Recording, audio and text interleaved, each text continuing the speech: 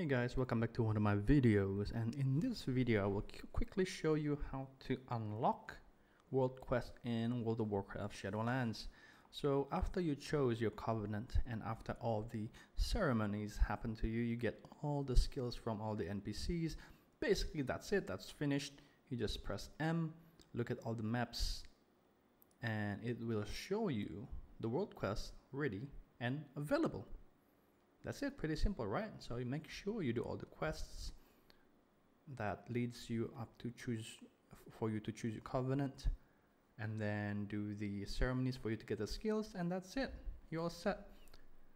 And if this video helps you in or lets you understand more about Shadowlands and how to get the world quest, please leave a comment down below, leave a like, and subscribe for more easier life. Cheers.